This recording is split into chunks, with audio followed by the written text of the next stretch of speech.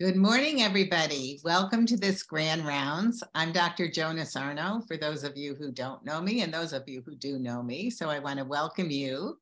And I also would like to introduce Dr. Jenny Nguyen, who is one of our child and adolescent psychiatry fellows, who we are so happy to have at UCLA. Dr. Nguyen is currently our inpatient chief fellow at UCLA.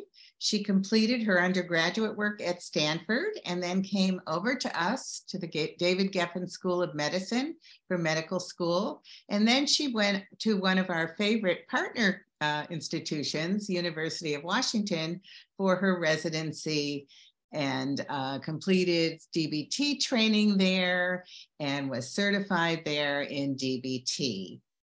During her residency, she also served as resident fellow member with the APA Assembly and was selected as an APA Child Fellow. Dr. Nguyen's clinical interests include acute psychiatric care settings, including inpatient hospitalization and emergency psychiatry, which is such an important area. And she's focused on suicide prevention and mood disorders. Her research and scholarly interests include suicide prevention, which you will see why as she presents her work this morning, and also addressing disparities in mental health care, especially for Asian Americans. And a particularly important issue for her, in addition, is ensuring that evidence-based care gets translated into the clinical settings where we take care of youth and families every day. Her recent scholarly work includes a quality improvement project that reduced the disproportionate use of restraints and seclusions among BIPOC patients in a psychiatric ICU, an educational module on cultural models of suicide risk factors, and assisting with our very own PCORI-funded Youth Partners in Care for Suicide Prevention study, also known as Safe Steps. Jenny, I will hand the slides over to you. Thank you, Dr. Sarno, for the kind introduction. Hi, everyone. I'm excited to be here today and for the opportunity to talk to you all about an area that I'm passionate about, which is suicide prevention. I hope this will be the beginning of our many conversations to come and about suicide prevention practices, and as best as we are doing now, how can we do better? As I was putting this talk together and in reflecting on my training thus far, a few questions came to my mind that I will also pose to all of you. How many of you recall being taught how to formally do a suicide risk assessment? What about safety planning, including what questions do you ask and how do you engage with the patient and their family? Aside from what otherwise do, such as here's the plan, let's fill it out, how much more training do we actually get? Even though suicide prevention is a big part of psychiatry, we're not formally taught it, and it's something we rarely learn how to do on the job. While I have no financial disclosures, I am part of the PCORI study, as Dr. Sarno mentioned, and this is related to my talk today as our research utilizes the Safety-Acute intervention. Throughout this talk, please feel free to submit your questions through the Q&A and we'll work to address it at the end of the talk. Here are the learning objectives for my talk. By the end of this talk, you'll be able to define at least 2 risk and protective factors for youth suicide, name at least 2 types of evidence-based intervention for youth suicide, and describe the components for the Safety-Acute model. First, let's review some of the data related to suicide among youth in the United States. Before we dive into the data, let's see where you think suicide ranks in terms of death by age group.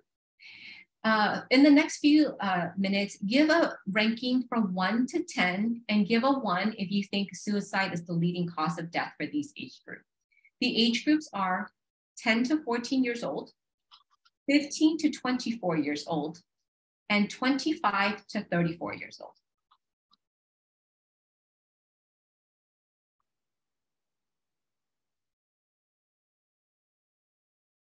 All right, let's see how we did.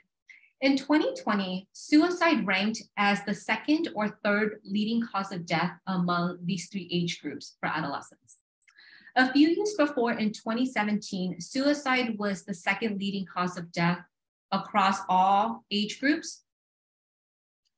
And the difference that we're seeing now is that homicide is the second leading cause of death for the ages 15 to 24. At first glance, this can appear that suicide has improved. However, I want to clarify that that is not the case at all. What's actually happening is that homicide worsened. Suicide, as seen in this bar graph, suicide kills more youth than other major medical illnesses in the age range of 15 to 25. And here, in looking across the changes over time, deaths by suicide have increased by 29% between 2012 and 2020 for adolescents between 15 and 19 years old. The bottom line here is that suicide rates are increasing over the years, and the crisis is still ongoing for our youth.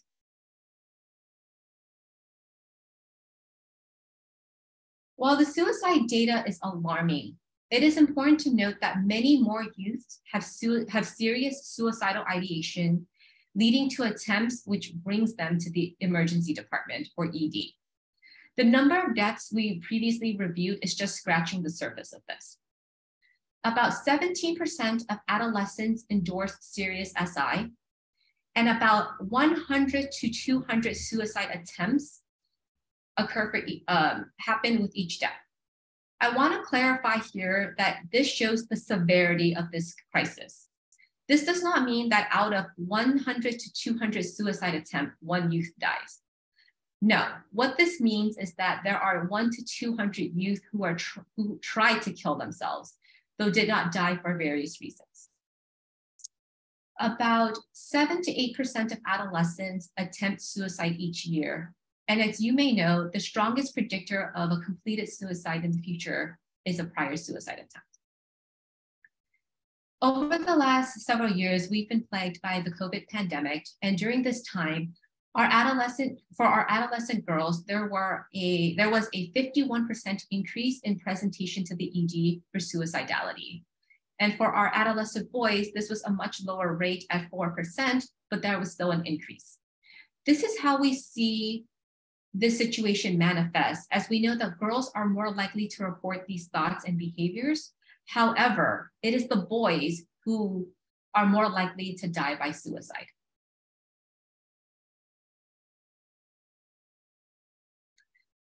Suicide, as you may know, results from a tragic storm of different interacting factors in the youth and their environment.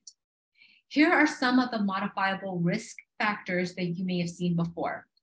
For our youth, we can see acute distress, traumatic stress, impulsivity. In the environment, we can see access to dangerous or lethal means for self-harm. Here are some of the non-modifiable risk factors, such as being part of a vulnerable population or having a family history of suicide. We also need to take into account protective factors, such as hope and reason for living, caregiver, protective monitoring and supervision, and restricted access to lethal means as we assess for risk. And here I want to clarify that when I say caregiver, I'm referring to a parent, an aunt, an uncle, anyone who's involved in the youth's care.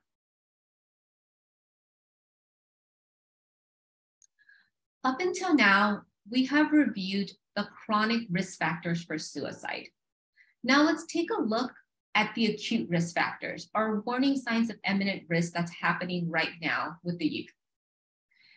Some of these to keep in mind are when the youth is talking or posting on social media that he or she wants to die, or indications that they would be better off dead.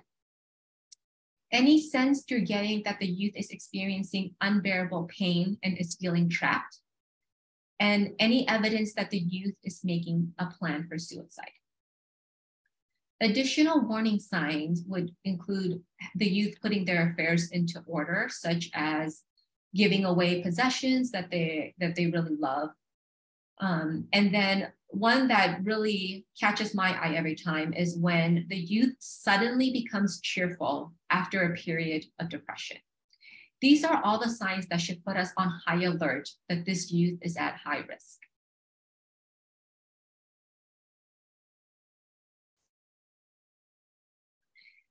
Now, I want to briefly discuss the role of method and impulsivity.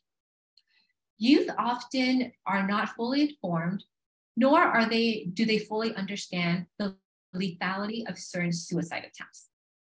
Youth can sometimes be ambivalent about wanting to die and may not actually fully understand the implications of their actions. Therefore, death by suicide can sometimes occur by accident. To highlight this, I'd like to share two examples with you all. In the first example, we have a youth who reported that they made a lethal suicide attempt with full intent to die and was actually very surprised they are still alive. When asked about their attempt, this youth reported that they took 1 pill of extra strength adult Tylenol and believed that they would die.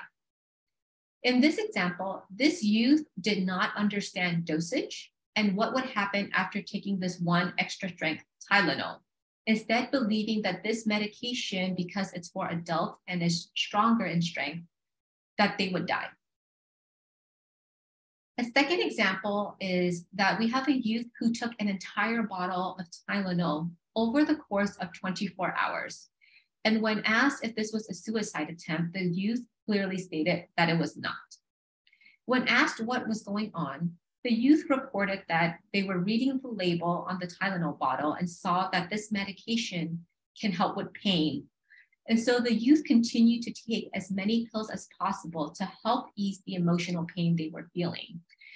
And so this youth ended up going to the ED and required medical care.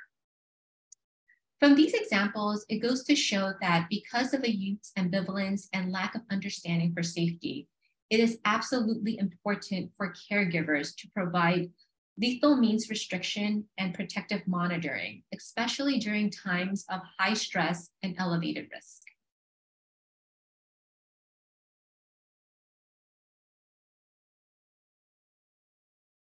Among those who have died by suicide, many have had contacts with a healthcare provider and communicated a psychological problem prior to their death. This has occurred in both the primary care and the mental health care setting. Within 1 year of suicide, 75% had contact with their PCP and 33% had contact with their mental health care provider. Within 1 month of suicide, 45% had contact with their PCP and 20% with their mental health care provider. These visits are key opportunities for us to intervene.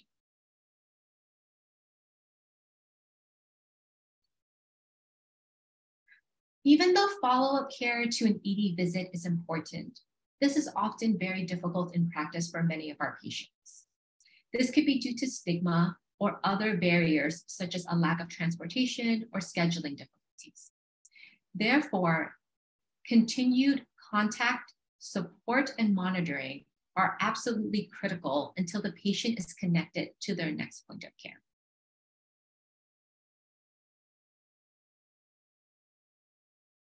That was some pretty heavy data that we just reviewed. And so now I'd like to shift focus and discuss some evidence-based intervention for youth suicide in the emergency care setting. So why focus on the emergency care setting?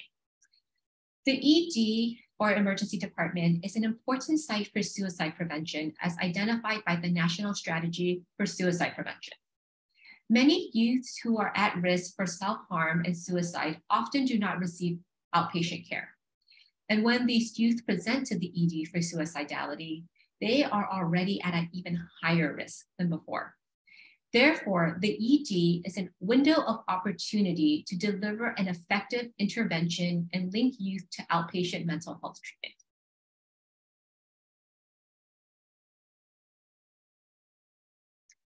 In a recent meta-analysis by Dubnik and her colleagues in 2020, looked at suicide prevention interventions in the acute care setting.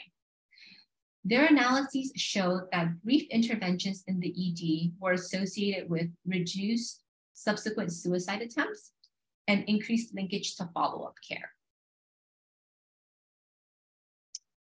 All the studies in this meta-analysis included some combination of these components, but not necessarily all of them, which includes brief contact interventions, such as a phone call, care coordination, such as scheduling outpatient follow-up or collaborating with the patient's family to reduce barriers to attending follow-up care, safety planning interventions, and other brief therapies, such as functional analysis, MI, or motivational interviewing, and problem-solving focused therapy.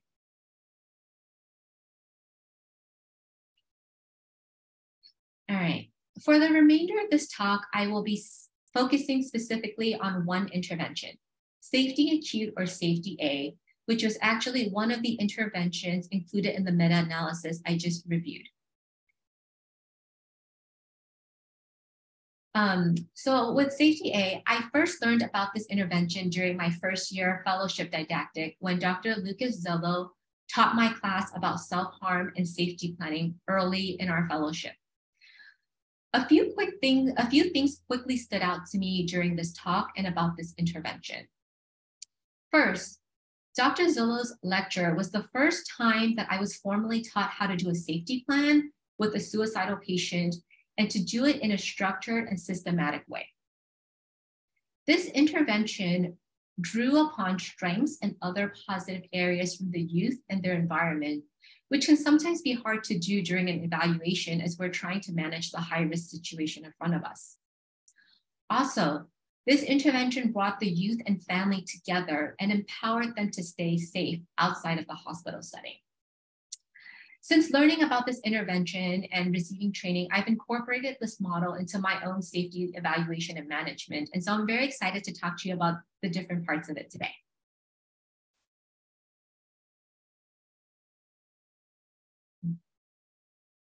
All right, to start, here's a brief background on Safety-A. This intervention was developed by Dr. Jonas Sarno here at UCLA. It was previously known as the Family Intervention for Suicide Prevention, or FISP, in the literature in its previous incarnation. This intervention was based on an earlier specialized ED intervention originally developed by Dr. Rotherham Boris and colleagues in 1996 at UCLA. And recently, in December of 2020, Safety-A was added to the National Registry of Evidence-Based Practices for Suicide Prevention by SAMHSA. So what exactly is Safety-A?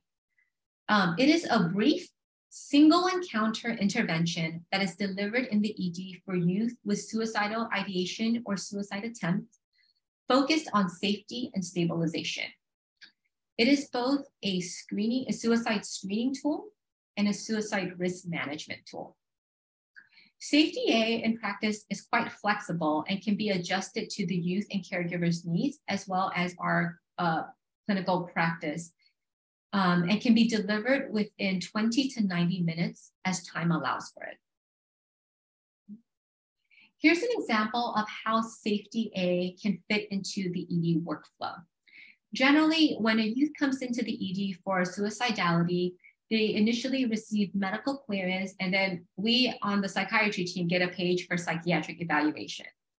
Safety-A can be delivered with the psychiatric evaluation and can do two things. One, it can facilitate a safe discharge if the youth is deemed appropriate. Or two, it can provide valuable information that the youth may need a higher level of care.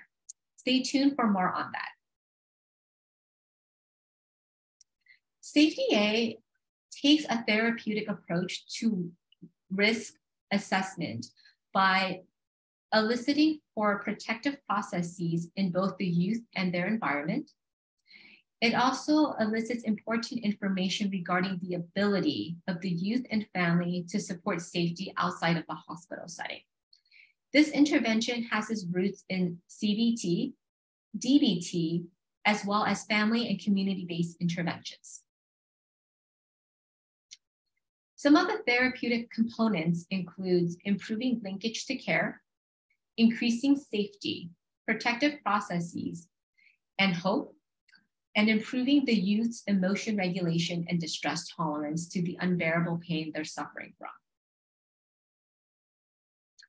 The goal of Safety-A is to decrease the short-term risks of SI and SA by providing a crisis intervention for the youth in the ED, enhancing the youth safety, and improving the linkage to follow-up care.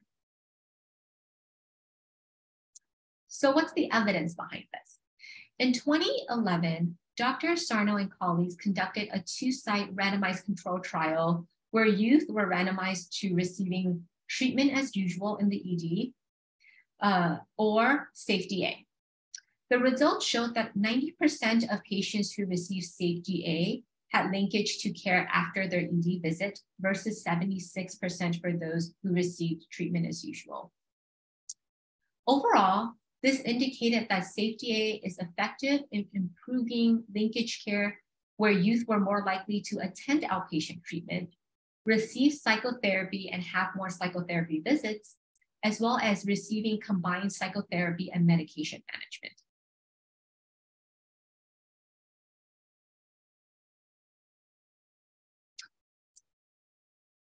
More recent quasi-experimental studies and open trials have found that Safety-A was associated with early reduction in suicidal ideation and intent, improved self-efficacy to stay safe among youth, and improved confidence in the ability to keep youth safe amongst caregivers.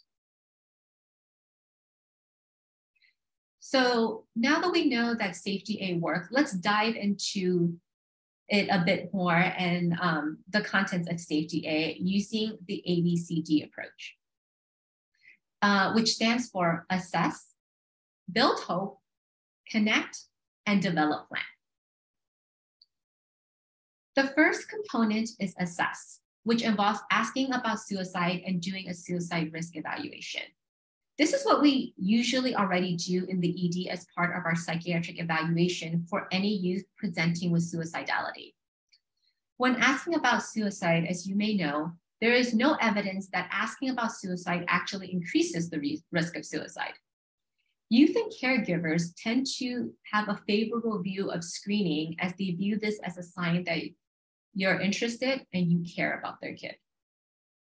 Common recommended screening tools that you can also use for this portion includes the ASK questionnaire or the CSSRS. And in this portion, we are specifically assessing for the 3 S's: suicidal ideation or urges, self-harm, which includes both suicidal and non-suicidal self-harm, as this can progress to a suicide attempt, and suicide attempts, all of the factors that increase death by suicide.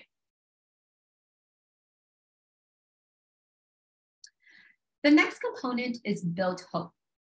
And you do this by building rapport and a relationship with the youth through listening and showing that you care in this brief encounter with them in the ED. You also draw out the strengths and reason for living from the youth, which helps them to recognize their own resiliency as well as that of their family. And lastly, and most importantly, you want to change the rhythm of the session. And what I mean by this is you want to shift from a focus on problem behaviors and why they're coming in, which the youth likely already feels that they're in trouble for, to thoughts and behaviors that are incompatible with suicide, such as their own self-worth, hope, and reasons for living. One important thing to note about this step is that if the youth is not able to identify any strengths in themselves or their environment, this can be an indicator for us that they may need a higher level of care and gives us a window into their state of mind. This component is actually one of my favorite parts about Safety-A, and I actually start out all my safety evaluations now with it by asking for strengths and as a way to build rapport and get to know the youth.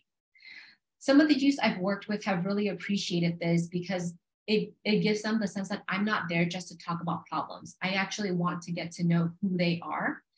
And for many of them, this has helped ease them into opening up about more heavy topics as our evaluation progresses. The next step is connecting, and which focuses on working with the caregiver to identify strengths in the family and the environment to build protective social connections for our youth. We also want to focus on strengthening existing connections between youth and protective adults, and as a way to kind of bring the family together and rally around this youth during this time. The last component is to develop a plan to keep the youth safe.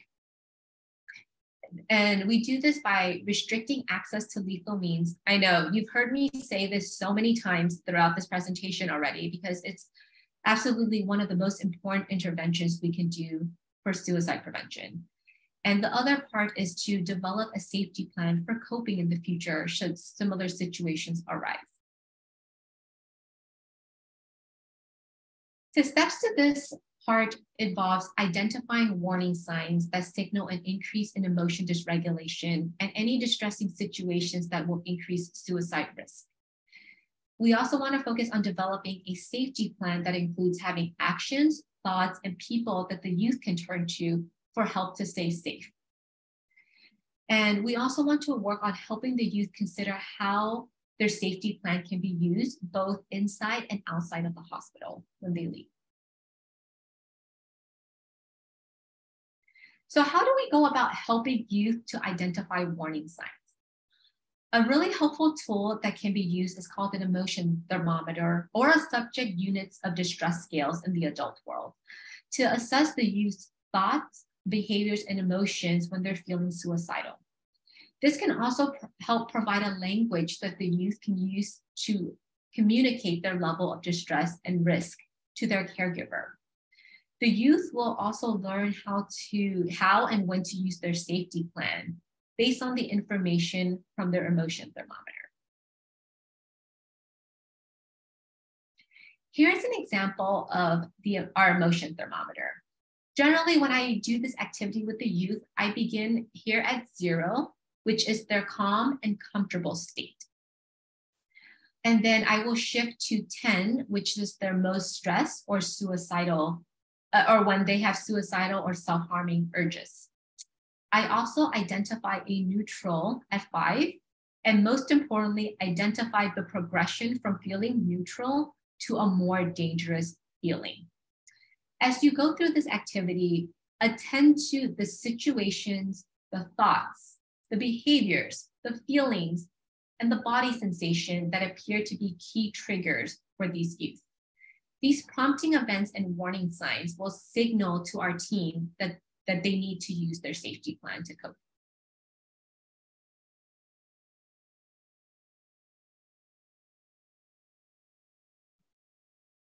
Some key takeaways about emotions and the emotions thermometer. Emotions can be intense, painful, and unbearable for our kids. And the emotion thermometer is a tool to assist youth in understanding and regulating their emotions. And most importantly, this tool can help to escalate their emotional reaction and shift focus to coping to downregulate these emotions for them, instead of remaining focused on the stress and problem situation that prompted these suicidal impulses to begin with.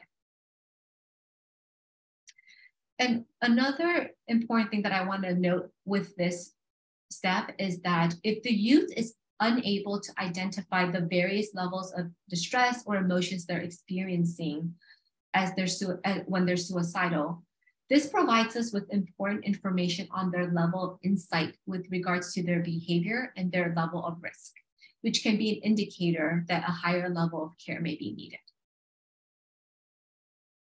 With all of the information you have gathered thus far, we want to work with the youth to put a safety plan together that they can take home with them. This plan will include what the youth can do or think to stay safe, who the youth can talk to stay safe, and how the youth can modify their environment to stay safe. This is an example of what our safety plan looks like, and you might have seen other versions of this in practice. It is also very important during this process to include the caregiver who will be involved with protective supervision, promoting skills usage as part of the coping strategies, and lethal means restriction.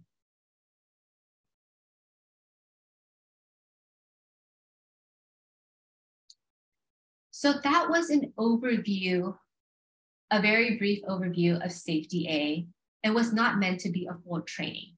If you're interested in more information or training in Safety-A, please refer to my resource section at the end of this slide deck. Now that we've gone over the basics of Safety-A, let's take a minute and reflect on these steps that I shared with you. What is one element of this intervention that you are already doing? What is something new that you learned about today that you'd like to try? Please take a minute or so to jot down your answers.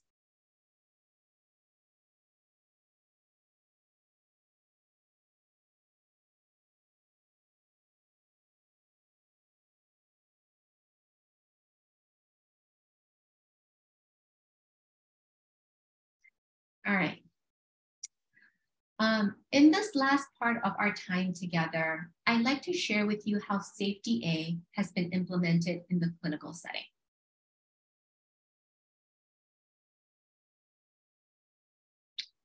In 2016, Hutcherson and colleagues adapted Safety-A to their pediatric psychiatry ED and CL service at Children's Medical Center in Dallas, Texas. In this series of studies, they specifically looked at the impact of the various elements of Safety-A towards disposition, as well as provider or clinician satisfaction and feasibility when using this intervention.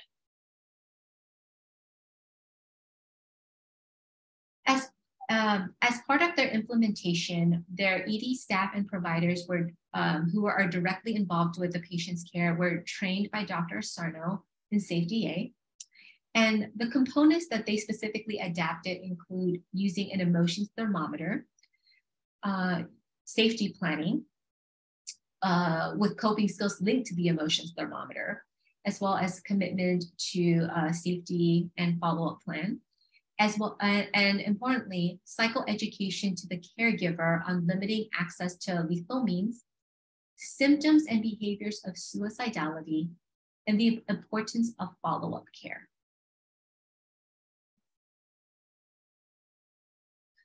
The outcomes of their studies showed that patients who completed Safety-A were more likely to be recommended to lower levels of care.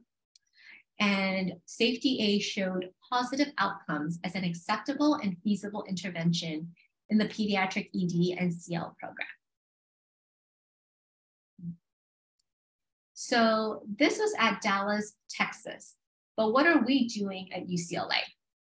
As Dr. Sarno, the developer of Safety-A, is here at UCLA, the goal was to apply her work to streamline and enhance our current practices in the ED for suicide prevention care.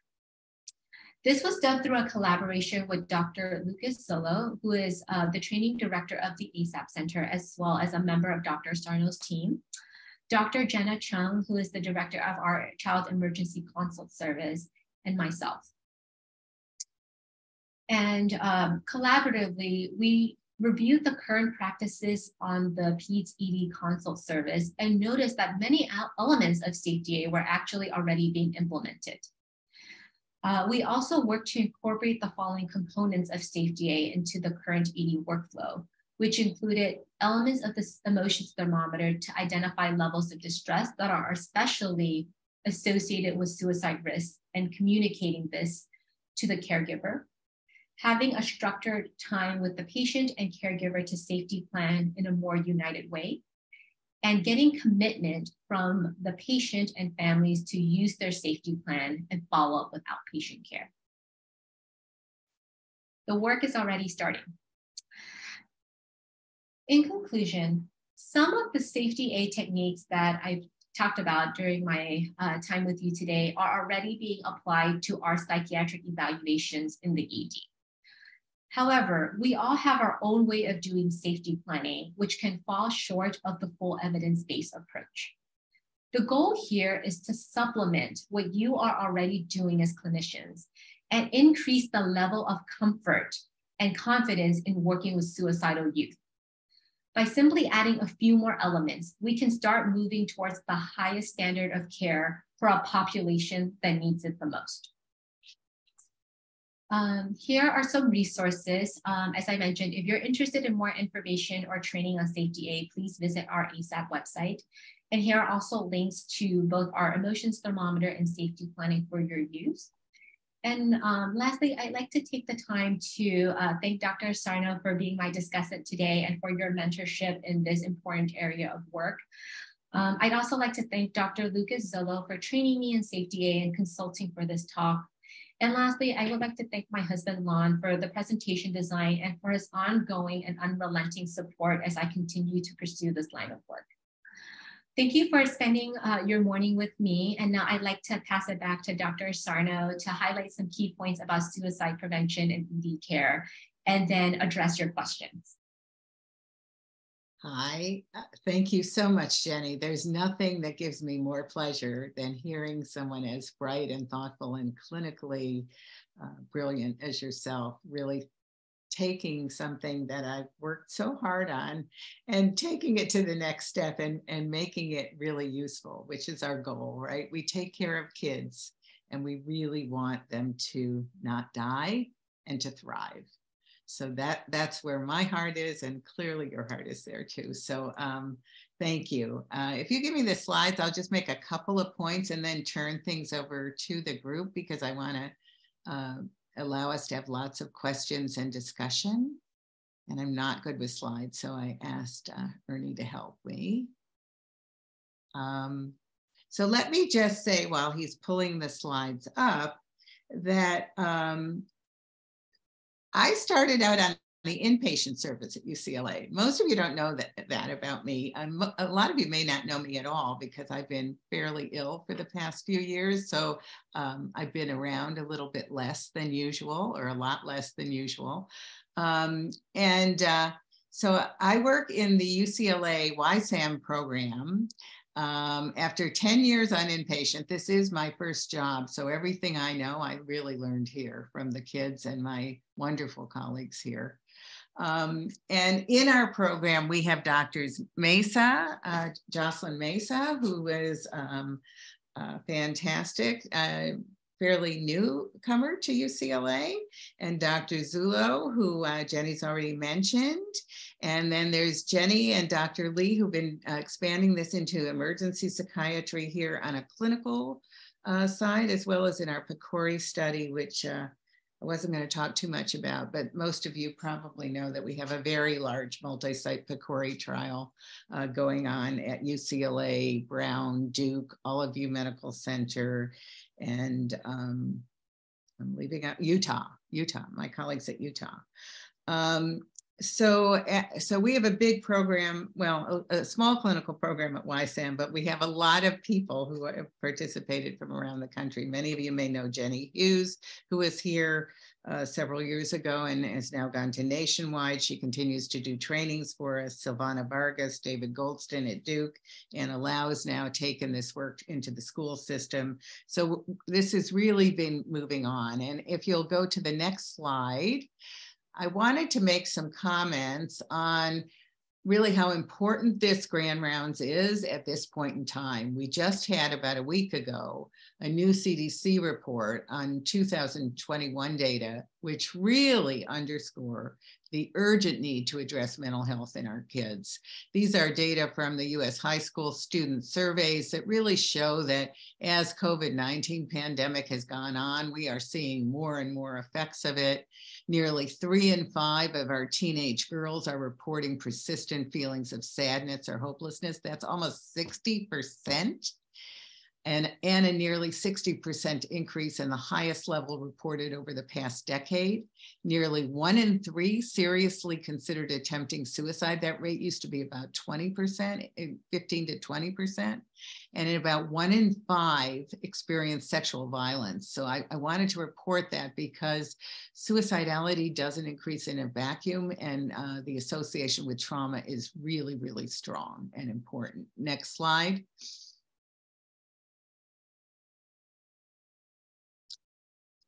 So I wanted to, consistent with Jenny's points this morning, really emphasize the importance of emergency psychiatry.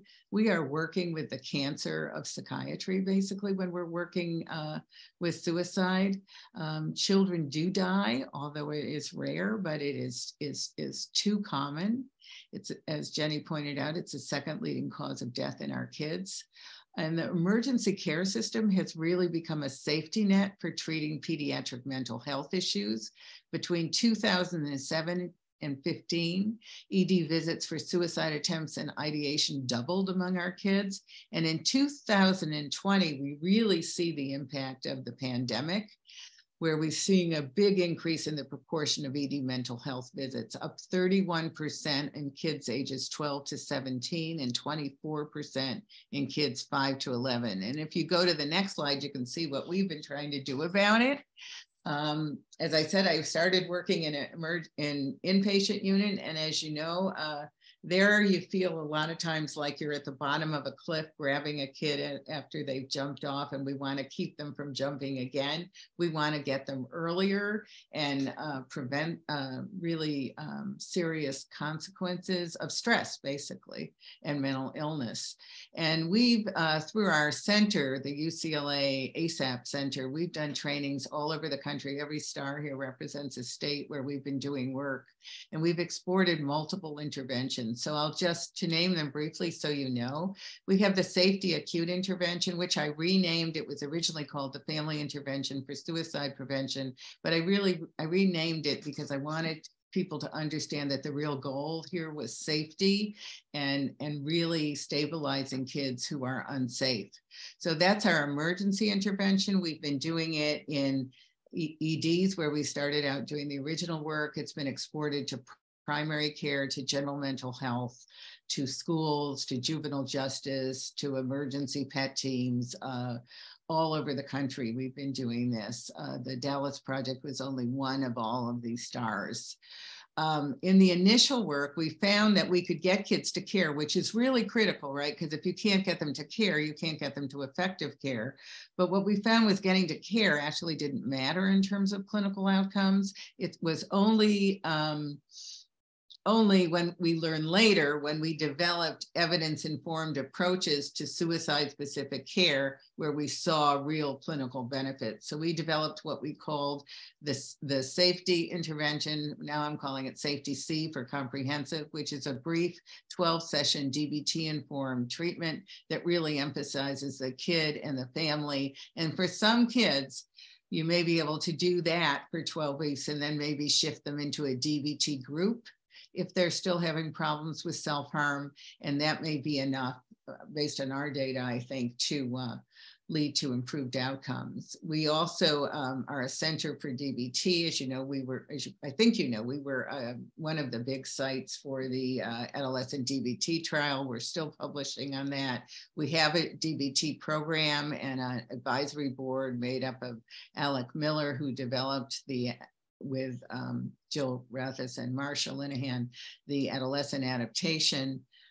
So Alec Miller is on our advisory board, Linda DeMepp, who's done enormously brilliant work trying to bring evidence-based DBT-informed approaches into usual care in big health systems through a variety of digital and other kinds of approaches. And Lars Malem, who led the Norwegian DBT trial, which occurred a little bit before ours. And let's see, we've also developed the lock and protect intervention, which is a really interesting one that you may be interested in. It's being tested in a few trials, one at Columbia right now. It's a decision aid for parents to help with lethal means counseling. And it it's got rave reviews at Columbia. I think almost everybody recommended that it be used in the ED there. And stay tuned, we've implemented a step care for suicide prevention intervention where we match the intensity of the interventions that the kid and family get to the level of risk. And that's our step to care health study that's being conducted in Kaiser Permanente Northwest, and the results will be out really, really soon. So I think that the main interventions, as you can see, there's a lot of interest. We've got a big trial that's just starting in New York, and I think 7 hospitals serving mostly a Black population of kids, and being led by Michael Lindsay and Cheryl King. That's going on. So let us take some questions. What have we got?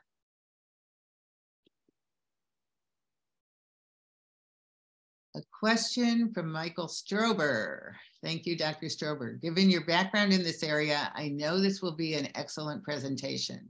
My question, as this is an urgently needed short-term intervention, how does it consider the well-known range wide of developmental, clinical, familial, and psychiatric factors to which suicidal behavior and risk of future attempts is associated? Does the model include planning to address these complexities following the acute management phase of the intervention, given the risk of subsequent attempts? That is a great question. I'm going to let Jenny take it first, and I'll add if I have anything more to say. Thank you, Dr. Snyder, and thank you, Dr. Strober, for this really interesting question. And so, as I mentioned in the presentation, a lot of the background going into developing Safety-A is really informed by developmental theories as well as different therapeutic techniques. And as you mentioned, there's a wide variety of factors that come in that needs to be addressed as part of the care for these youth. And absolutely, the first part is acute stabilization, which is what we do in this single encounter intervention with Safety-Acute. As Dr. Asarno alluded to, there's more components to safety outside of Safety-Acute. We have, after Safety-A, there's Safety-B or Safety Brief that continues to look more into some of these factors. And then thirdly, there's Safety-C or Safety Comprehensive, which is more skills training from a DBT approach to address some of these other factors as well. Dr. Sarno, anything else you'd like to kind of add more to that? Well, Mike, are you satisfied? I think that it's important to remember that Safety-Acute, as developed in the emergency department, included a follow-up component to help them get linked to care. So people were called afterwards, and a motivational enhancement approach was used to help them get to the best possible care for them. Unfortunately, in early 2000s, when this was done, what was out there tended, we didn't know that much about, to be honest, in that time about how to best treat this problem. So what was out there didn't seem to make a big difference. We're hoping that that makes a difference now and that it truly does address those issues. Mike had another question here, which I will take because I think it's really important. In addition, in some cases, the suicide attempt is linked to chronic high-intensity family conflict or critical attitudes towards the child, such as rejection of the child's sexual identity. How does the model consider this? On this point, on the inpatient service, we see families who insist on a very rapid discharge after the child's life-threatening attempt. And I'd like to make 2 points in response to that. One is that what's different about Safety-Acute than the Stanley and Brown approach to safety plan is it really is a bottom-up approach, which starts with what we know about kids, and that's that their brains are still developing and they need other adults in their environment to help care for them and keep them safe. And so we really do emphasize that. And when things are so tense in the family environment, that the best thing the family can do is to help the kid get to grandma or Aunt Sally or their therapist when the kid's in trouble. We help them to do that with Safety-Acute. And with the very rapid discharge from inpatient, which you mentioned, which is sure different than when I was there, where we had the kids for about 3 months, the outpatient care is terribly, terribly important. And that's where we've been focusing more recently, is the link to the outpatient care. I guess that's not completely true, because the PCORI will include 1,500 kids from emergency rooms. So, but we're focusing on both. Let's see, what other questions do we have? James McCracken, Dr. McCracken, thank you. Can Safety-A be administered by non-mental health personnel? Jenny, what do you think? I think with all the trainings I've done so far, we've trained anywhere from psychiatrists, psychologists, social workers. I think it can be something with adequate training that can be administered by non-mental health personnel, in the sense that it can be adapted to multiple settings, not just the ED, not just inpatient, but also other care settings, or possibly school as well. Yes. So as I said, we are implementing it in schools with people that don't have extensive clinical training. They're often school-based counselors, as well as with some of the emergency paraprofessional personnel that go out. So we'll know. But my answer to that is yes, with appropriate support when they need it, I think. How's that?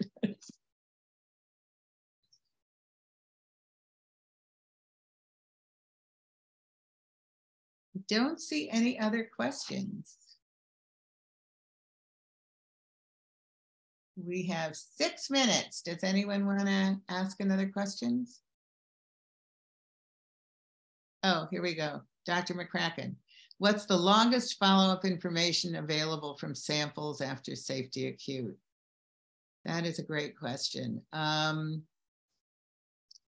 trials that have been done up to now have really been fairly short-term follow-ups. We had kids up to a year in the initial trial, which involved Harbor and the UCLA EDs.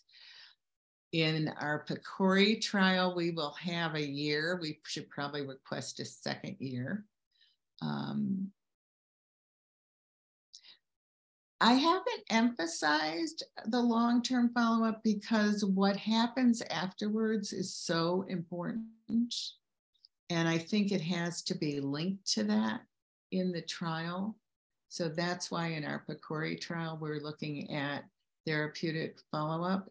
And I should say that in the Kaiser Permanente Northwest Portland trial, everybody got Safety-A within the intervention, and then they went into the state stepped care intervention based on the Safety-A and additional evaluation that was done. And in that trial, we have a year follow-up. So that's what we've got, I think. Jenny, do you have anything to add to that about the importance of what happens after Safety-Acute and what kind of follow-up we need to have for these children? And as I was looking through the literature on Safety-A and prior studies, Safety-A, as I mentioned, is really great for linking to care. That the next step, as you alluded to, Dr. Sarno, is getting the appropriate care for ongoing suicide prevention, such as DBT, which is what are our most evidence-informed approaches for safety. And so I think even after doing all of this, this is the first step in the process where we're delivering an intervention, kind of modeling what an intervention may look like to these youth and what mental health care can look like for them in the ED, and then getting them into the next step in the outpatient care, which is where I think generally most of mental health care exists and takes place, is in the outpatient setting. That's why having all this follow-up care and focusing on that is the most important thing that we can do. And I think it's important to remember that a lot of these children will have chronic risk in the sense that an acute risk model and addressing the acute risk is going to be important. And we know from our data that if the kids responded early on to an acute intervention, they were more likely to do better after a 3 to 12-month period. So I think that it's important what we do at the acute level, but to be aware that if something horrible happens to someone, they may become suicidal again. So we need long-term monitoring strategies, hopefully through integrated behavioral health care with primary care, because most people have primary care.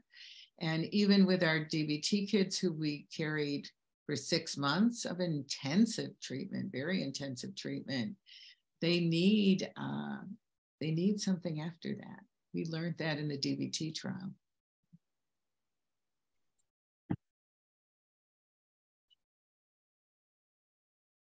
So we're at 9:58. So I think it might be time to say thank you to everybody. Jenny, you want to say anything at the end of this lovely grand rounds? And so thank you, Dr. Sarno, and thank you everyone for your interest in this talk. Some next steps that I'm considering is thinking about cultural adaptation, which many of which we're going to do. We have a lot of youth and minority populations within the PCORI study, as well as thinking about how the adaptation for me is especially important, because that's how we're going to be able to disseminate an evidence-based treatment that's developed in an academic center into the communities that need it most. And so that's some of the considerations for me moving forward, in addition to the study that we're working on. If there's any other questions that come up after this talk, or you want to have more of a conversation, please feel free to reach out to me, and we can chat more. And on that note, I'll just add that Tamar Kodesh, one of our psychology interns and a current postdoc who's going on to a faculty position in Denver, has recently published a study showing that the minority youth and families participating in the initial trial of Safety-Acute actually got the greatest benefits. So the intervention really does work for different kinds of kids and families with adaptation, which it was. Thank you. Thank you.